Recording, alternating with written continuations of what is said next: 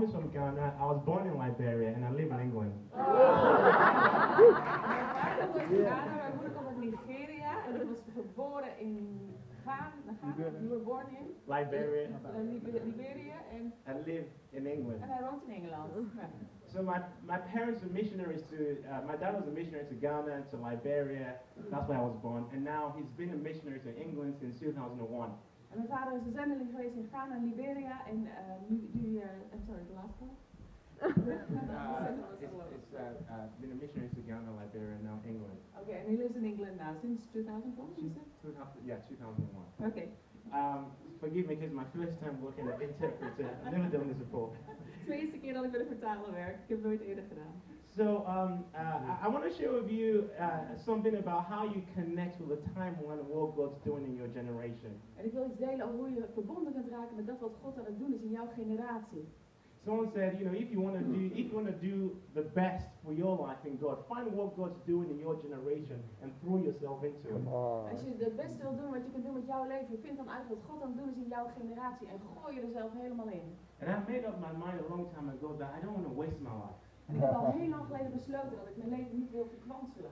I don't want to waste my life on Facebook, Twitter, and all the video games and all the movies. Ik wil mijn tijd niet op Facebook en Twitter en alle films die er te zien zijn. See, I don't itch to preach, I itch to pray. En ik wil niet alleen maar spreken, maar ik wil ook graag bidden.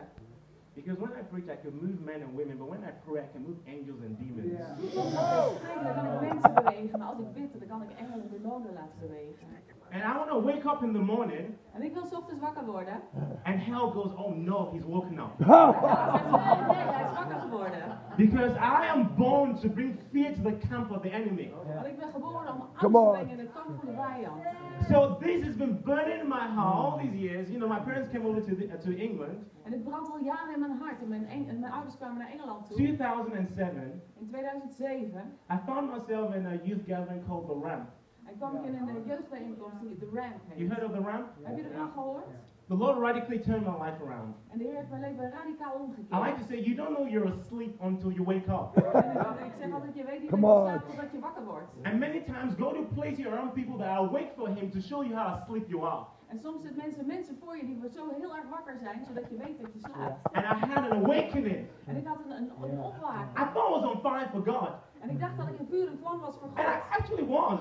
En dat was ik ook. But God has called me to a new dimension of burning. Maar God heeft me in een nieuwe dimensie gebracht van branden. And God is going to be calling some of you today to a new dimension of burning. God gaat sommigen van jullie in een nieuwe dimensie van branden voor I had a radical encounter with God at the ramp. En op de ramp had ik een radicale ontmoeting met God. From that, I went to the call. En van daaruit ging ik naar de call. The call Nashville. In Nashville. 7707. Het was 777. Over 70,000 people. En er waren 70.000 mensen. Gathering in the stadium in Nashville to fast and pray for 12 hours. En die waren verzameld in de staat Nashville om meer dan That America will turn back to God. En om Amerika terug te doen keren tot So God. I'm in that stadium worshiping, praying along. En ik was daar ook en ik was ook aan het bidden en aan het vasten. And the Lord says to me, En de Heer zegt tegen James, me, you're going to mobilize like this for prayer in England. Come on. James, je gaat dit in Engeland ook I'm like, mobiliseren wow. op deze manier. Ik zei, wauw. I'm shocked. Ik was in shock. Because before God spoke to me, I was thinking, why don't we see people gather like this in England? Want voordat Come on, God tegen me James. sprak, dacht ik bij mezelf, Not for a nice worship time where we feel good, Niet alleen voor een leuke aanbiddingstijd, waarin we ons but where we're voelen, changing things in the heavenlies over nations. maar dat we With dingen in first de aid. hemel veranderen. So I was saying this, and then God spoke that word to me. En dat woord werd zo tot mij gebracht. I had no way of making it happen. En ik had geen manier om het voor elkaar te All I krijgen. knew was to go home and pray. En ik wist alleen dat ik naar huis moest gaan en And I bidden. remember going into my bedroom, En ik weet nog dat ik naar mijn slaapkamer praying for ging. hours and hours, because I just finished university Omdat dat ging ik uren en uren bidden. En ik was I didn't have a op de job. universiteit en ik had geen baan at the time. op dat moment. And I'll spend 12 to 17 hours a day on my face, just praying in tongues, going after God. En ik lag 12 tot 17 uur per dag op mijn gezicht. Crying out to God for revival in Manchester. Come on. Ik van God voor opwekking in It was Manchester. like I became a praying machine. Ik was als het ware een bidmachine. There was a grace for intercession I'd never known before in my life. En er was een genade voor voorbeden die Wow. ik nooit in mijn leven And I was gekend had. going after God. And in those times, I believe God birthed something that even now I'm still walking in a lot of it. I don't realize. En God heeft toen iets geboren doen worden waar ik nog steeds in wandel. Alleen had ik me dat toen niet gerealiseerd. So I started up these prayer meetings. My time is up. Keep going, bro. Don't worry about it. We zijn tijdens die gebedsbijeenkomsten.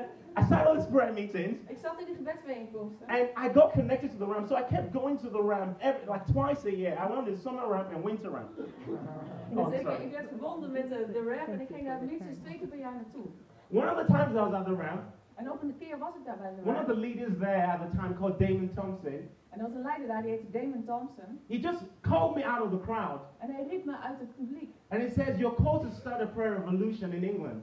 Come on. Hij zei, je gaat een gebedsrevolutie starten And he in said that Engeland. revolution is going to impact the whole of Europe. En die revolutie gaat heel Europa beïnvloeden. Wow. He says, you're a man on fire. En je zegt, je bent een man in vuur And en he says, vlam. fire comes to you and fire comes through you. En hij zegt, het vuur komt tot jou, maar het vuur komt ook door And then the jou next heen. thing he said was, I release the mantle of Engle onto your life for Europe. En toen zei ik leg de mantel van Lou Engle op jou. I am on the floor shaking like a fish. En ik lag op de vloer te spartelen als een vis. My. I had no connection with Lou. This is 2008. En het was in 2008 en ik had nog geen enkele connectie met But I Lou. remember, obviously, I heard about Lou, so I connected with the message of the Nazarite. En ik had van hem gehoord, dus ik heb me verbonden met de boodschap van de Nazareërs. And you know, sometimes you hear something and you just know this is you. En soms Ja. hoor je iets en dan weet je gewoon, dat ben jij. And Dit is this voor is jou. me. I found my tribe. Ik heb mijn stam gevonden.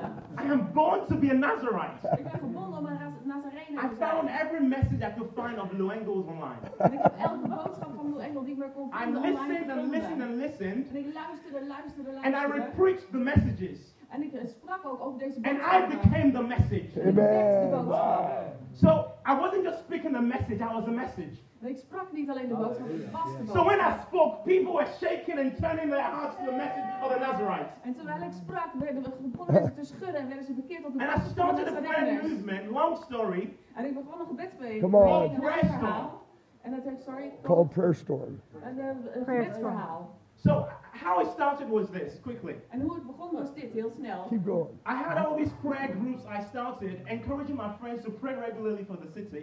En ik begon allemaal gebedsgroepen van vrienden en ik bemoedigde ze om te bidden voor de steden. And then one day I just felt God put in my heart. In fact, God didn't say it to me in an audible voice.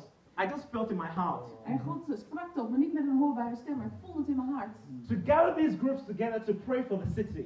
En om al deze groepen bij elkaar te brengen om voor de stad te bidden. So I was thinking, Lord, what do we call these meetings? En ik dacht bij mezelf, hoe noemen we deze bijeenkomst? And the Lord spoke to me clearly. I remember where I was stood. He said, call it prayer storm. En ik weet nog waar ik stond toen de Heer tegen me zei, noem het I was like, gebedstorm. wow, what a name. Ik zei, wat een naam. Wow. That captures who I am. Want dat bevat helemaal wie ik ben. It's not a quiet little prayer meeting. Het is niet gewoon een kleine, stille It's a gebedsbijeenkomst. storm in the heavens. Maar het is een storm in de hemelen. Releasing breakthrough of the nations. En waar we vechten voor de natie. I was like, God, I love this name. En Heer, ik hou van So deze we naam. started these prayer storm gatherings. Ze begonnen deze gebedsbijeenkomsten, de gebedsstormen. And then fast forward to last year, En 2013. dan gaan we door tot het laatste jaar, 2013. I found myself in America again. Toen vond ik mezelf weer terug in But this time Amerika. around with a guy called Rick Pino. He's going to be here. Maar dit keer met de man die Rick Pino heet, die komt hier. And I connected with Lou Engle. En ik verbond ook met It Lou was a Engle. supernatural thing. I won't go into the details. Het was een bovennatuurlijk iets, ik zal niet in detail But I gaan. found out Maar ik heb ontdekt, that before the call in DC, Yeah. voor de call in DC kwam, when there was 400,000 people who gathered, waar 400.000 mensen zich verzamelden. Lou and his team, En Lou en his team, for 3 years, waren 3 jaar lang, had a series of prayer meetings hadden een reeks to gebedsbijeenkomsten. pray for stadiums to be filled. Ze baden om stadions And guess what they called those meetings? die gevuld zouden worden. Prayer storm. Die noemden gebedsstormen. I don't have a clue. His meetings were called prayer storm. En ik had geen idee dat ze Come dat ook on. gebedsstorm I'm noemden. in Manchester. God gives me the name prayer storm. Terwijl ik in Manchester, Engeland was, gaat We God start naar me. mobilizing the youth and the church to fast and pray. En dat riep de jeugd op om te bidden en te vasten. I find myself in a timeline En ik vond mezelf in een tijdslijn of revival. van opwekking. Luke preached earlier on today. En Lou sprak daarover He vandaag. says the book of his life En hij zei, het boek van zijn leven is revival. is opwekking. I believe the book of my life En ik wil dat het boek van is mijn leven revival. opwekking wordt. And I'm here to say to you, En ik ben hier om tegen je te zeggen, don't just come here and watch what's happening. kom niet gewoon hier om toe te Connect kijken, with the message maar verbind je met de boodschap. and live it. En leef het uit. See, you cannot deceive the spirit realm. En je kan de hemelse gewesten niet bedriegen. The authority behind the words you speak in prayer En de autoriteit achter de woorden die je uitspreekt in gebed is based on the life you live behind the scenes. is gebaseerd op het leven dat je achter de schermen So when I voert. come here Dus als ik hier kom and I say, Lord, release your presence, en ik zeg, Heer, dan zet uw I'm aanwezigheid asking vrij. God Dan vraag ik to God show up publicly om publiekelijk te laten zien for me aan mij, because I show up privately for Him. omdat ik in de stilte bij hem kom. And many of us Misschien heb ik want gevraagd, a public breakout, ik wil een publiekelijke but we don't want to doorbraak. go deep in the private place. Maar als we niet toelaten in Wow, onze wow. stille We tijd, have to live this message. we moeten deze boodschap And I'm here to say to leven. you, you're marked to be a Nazarite, En ik zeg tegen je, je bent bedoeld om een whether you Nazarener know te it or zijn. not. En hoe weet je het of niet? This is what's going to change this nation. Dit is wat dit land gaat veranderen. Not great preachers and teachers, Niet grote sprekers, but Christians who live this. maar christenen die dit And echt God will leven. anoint you, En God gaat je and zo you'll be vullen. the voice of a revolution. En jij zult de in stem this zijn van de nation. revolutie in dit land. No one may know your name right now, En niemand zal je naam misschien kennen op dit but moment. heaven knows your name. Maar de hemel kent jouw And naam. hell trembles when you wake up in the morning. En de hel beeft als Because je you ochtends live wakker this wordt. message and it's fire in your bones. Omdat je deze boodschap And right now it's fire in my bones. Het is vuur in mijn botten. And I want to just see a breakout of God on this land. En ik wil God zien doorbreken in dit land. So I know I'm marked for revival. En ik weet dat ik gemarkeerd ben voor opwekking. We're going to do this and then we're going to round up. I want to pray for if you want to, actually, I don't know, I want to pray for people, especially the youth, under 30. En ik wil speciaal bidden voor de mensen onder de 30. I'm not going to, don't worry, I'm going to pray for the adults as well. But I want to pray for the youth. The reason is, you know, many young people De reden hiervoor is dat ik voor mensen onder de 30 bid, is deze. are wasting their lives. Sommigen verspillen hun leven. And if you find that at 13, En als je dat ontdekt als je 13 you're bent, called to be a Nazarite. dat je geroepen bent om een And Nazarener you te waste zijn, your time with boyfriends and girlfriends. dan ga je geen tijd verspillen met vriendjes And video games en and YouTube. videospelletjes En en Twitter. YouTube en Twitter. You'll be focused. Je zult gefocust zijn. And your life at 15 En als je 15 will bent, have a great impact. zul je geweldige invloed hebben. And you wouldn't have to wait till you're 50. Je moet niet wachten tot je So I want to 50 pray for bent. those who are under Dus 30. ik wil bidden voor You iedereen understand onder de right now? 30. Je mag gaan staan als je onder de 30 bent. God in your heart Roep het uit naar God in je hart. is going to mark you. Hij gaat je markeren. He responds to prayer. En hij antwoordt op gebeden. Heartfelt prayer. Een diepe And gebeden uit je adults, I hart want you komen. to stretch your hands towards everyone that's standing right now. En de andere, ik wil graag dat je je handen uitstrekt naar degenen die staan. And we're going to pray over them. En we gaan voor ze bidden. Father, in the name of Jesus, Vader, in de naam van Jezus. you see these hearts. U ziet deze harten. They're arrows in your hands. Ze zijn pijlen in uw handen. We declare En wij verklaren over them over hen that they will be a voice. dat ze een stem zullen zijn. They'll be voices Ze zullen stemmen for zijn you voor u in this nation. in dit land. We break up of them We breken van ze af distractions, afleidingen weights, en verspilling. Video lies of the enemy. En leugens van de video vijand. him We for me. declare It's his phone. Can they'll you do be it? focused. Dat ze gefocust zullen They'll zijn. burn for God. Dat ze zullen branden voor They'll, God. they'll be on fire for God Dat ze in vuur en vlam all zijn the voor days God. of their lives. Voor de rest van hun We leven. declare En wij verklaren comfortable Christianity dat het comfortabele will not be their christendom portion. niet hun deel zal They'll zijn. stand in a fiery Ze place zullen op een vurige plek and staan. they will be equipped for war. En ze zullen toegerust worden voor de We strijd. declare En wij that verklaren today dat vandaag they're marked. dat ze gemarkeerd They're zijn. marked Ze zijn gemarkeerd with holy fire. met heilig vuur. They will never be comfortable En ze zullen nooit in hun with just a nice comfortzone little zijn. church service. Dat voor een gezellige kerkdienst. They'll never be comfortable En ze zullen nooit op een plek with zijn. just having a nice time at church. Om gewoon een gezellige tijd in de kerk But te they will hebben. burn Maar ze zullen branden for voor revival. opwekking. For Voor revival. opwekking. Until Netherlands turns to the Lord. En ze zullen terugkeren naar de Heer. They will not give up. En zij zullen nooit We opgeven. mark them right now. We markeren ze op dit In the moment. name of Jesus. In de naam van Jezus. In the name of Jesus. In de naam van Jezus. Hallelujah. Now, can you sit down and can the adults stand up? I'm going to pray for the De adults. jongeren mogen gaan zitten. Ik wil graag dat de mensen boven de 30 gaan staan. Nou, dat ben jij. And then I'm done. After this, I'm done. I want to say this before I pray. Ik wil dit zeggen voor ik ga bidden. We're living a very significant moment. We leven in een belangrijk moment. If Jesus tarries, Als Jezus wacht, books will be written about this moment we're living in. Dan zullen boeken geschreven worden over het moment Because waar we we don't nu in realize how leven. significant this is. Want wij realiseren ons niet hoe belangrijk dit moment The is. young people have stood up. De jonge mensen die zijn gaan staan. Now the older people are standing up. Nu gaan de oudere mensen staan. Two generations, so to speak. En het zijn twee generaties. Connection of the generations for the outpouring of God's Spirit. En de verbondenheid tussen de twee Joel generaties 2:28. zorgt ervoor dat Gods geest uitgestort wordt. En Joel 2 vers 8.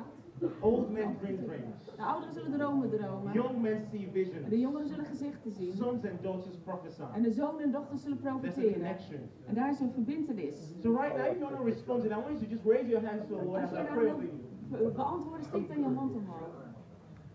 Father, in the name of Jesus, Vader, in de naam van Jezus. we pray over these ones responding right now. Bidden we voor degenen die hier op antwoord geven. I ask that you make them fathers and mothers En ik bid dat u ze vaders en moeders zult maken. to the next generation. Voor de volgende generatie. And they will be an example. En dat zij een voorbeeld zullen zijn. They will live the life. Dat ze een leven leven. They will be Nazarites. Dat ze Nazarenes And they zullen will give zijn. birth to Nazarites. Dat ze geboorte zullen They will geven be aan Nazareners. consecrated unto you. Ze zullen toegewijd zijn aan u. Focused. Focus. Not distracted. Niet afgeleid. We pray a holy fire. We bidden heilig vuur. Rest upon them. Op hun mogen rusten. And they will give themselves Ze zullen zichzelf to geven. prayer Aan gebed. when no one is looking. Als niemand kijkt. They'll give Ze themselves zullen zichzelf to toewijden. fasting Aan when vasten. no one is looking. Als niemand toekijkt. We release fire.